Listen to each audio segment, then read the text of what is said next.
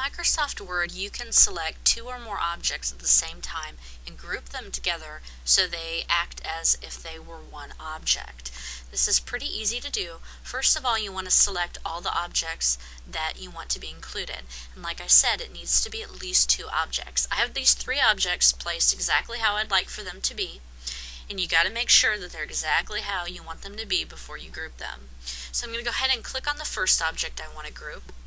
Hold down my Shift key on my keyboard and then click to select the other objects. Now I can release my Shift key and click on the Format tab at the top of the screen if necessary, and you're looking for the Group button, and click the arrow beside it and you'll see you have a couple options.